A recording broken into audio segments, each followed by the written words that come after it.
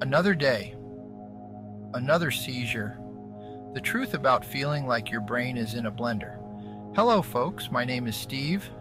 About 20 years ago, I started experiencing seizures. Today at work, another one hit me like a rock. Ended up in the ER and unbelievable body pain.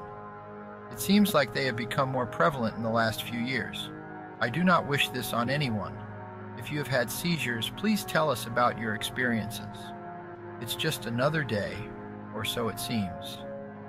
The sun rises, the world hums. Yet there's a lurking presence, always nearby, unpredictable and unnerving. It's a seizure once again, a familiar intruder crashing through the delicate circuitry of the brain. For many who live with epilepsy or other seizure disorders, this cycle becomes an unfortunate routine. It's not just a physical experience, but an emotional and mental upheaval, as if your brain were being tossed into a blender, leaving you dizzy and exhausted by the time it's over. Living with seizures means navigating a reality most people can't quite grasp. While the medical world offers definitions and classifications, they rarely capture the essence of the experience, the sensation of losing control, the fog afterward, or the heavy toll it takes on your mental well-being. Seizures aren't just seizures, the spectrum of experiences. For many, the word seizure conjures up the image of someone shaking uncontrollably. But the truth is far more complex.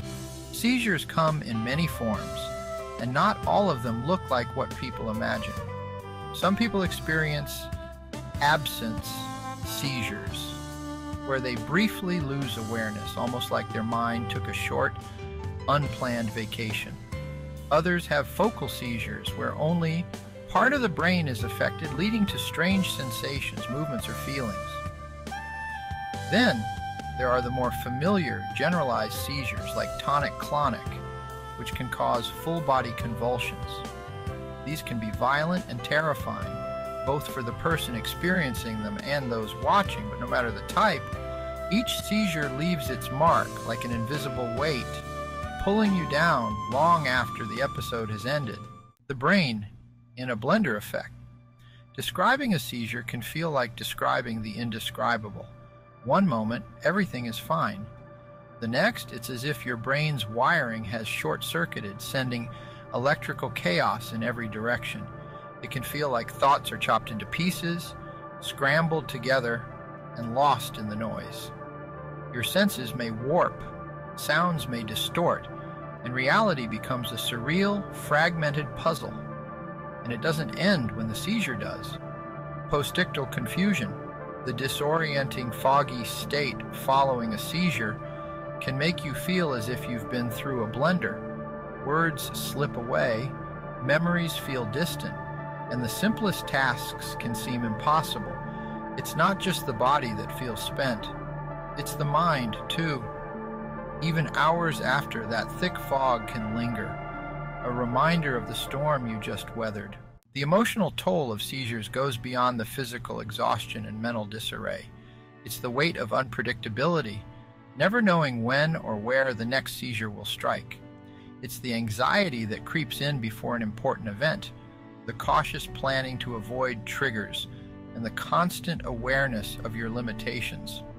Over time, this takes its toll. The cycle of experiencing seizures, recovering, and waiting for the next one can leave you feeling isolated and misunderstood. Friends and family might struggle to understand what you're going through, no matter how many times you try to explain.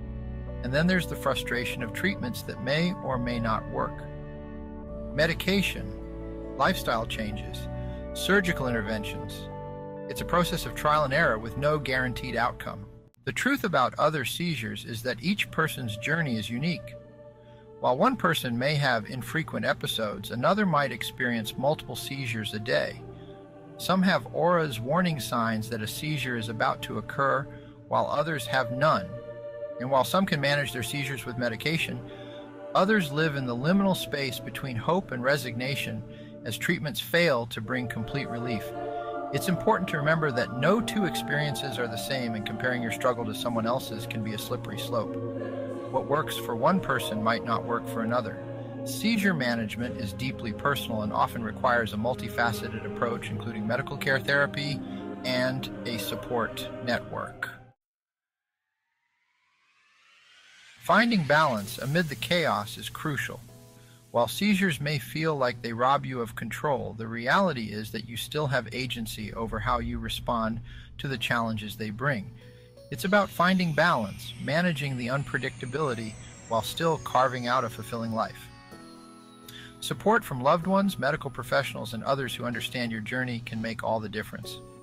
Sharing your story, as draining as it may sometimes feel, helps lift the veil of misunderstanding surrounding seizure disorders. By speaking your truth, you invite others to see beyond the surface to understand the complexity of living with seizures. Moving forward one step at a time is essential when living with seizures. It can feel like a relentless journey, but even in the most challenging moments, there's resilience. Your brain may feel like it's been through a blender, but you come out the other side each time. Sometimes scarred, sometimes shaky, but still standing. Each day is a new chance to find ways to cope, heal, and keep moving forward. So when the subsequent seizure comes, and it may, remember that you've survived it before, and you'll survive it again.